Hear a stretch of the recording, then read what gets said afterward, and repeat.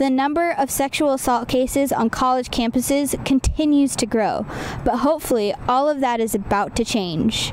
After the 6-month and rather insulting sentence of Brock Turner, people were outraged.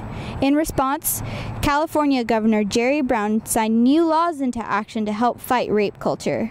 Bill AB 701 says that all forms of non-consensual sexual assault may be considered rape when the judge is deciding the sentence of the defendant. And the bill AB 2888 prohibits a judge from giving probation or suspending the execution of a sentence if a person has been convicted of rape or any other kind of sexual assault. California has also gotten rid of the statute of limitations on rape cases after all of the allegations against actor Bill Cosby. I talked with fellow CSUF student Ashley Ungalibang to get her opinion on sexual assault. We're making huge progress, especially with the whole Brock Turner case that just came about and Bill Cosby.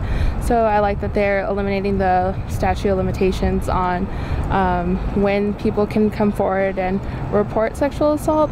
So I think it's exciting steps are moving forward to give women a voice and make sure they're well heard and respect for them, and show that the issues that are happening to them are significant, and just giving them a louder voice. I'd have to say I'm mostly afraid at night, especially because it's not a lot of people around, not really well lit, so especially walking to the parking lot by yourself.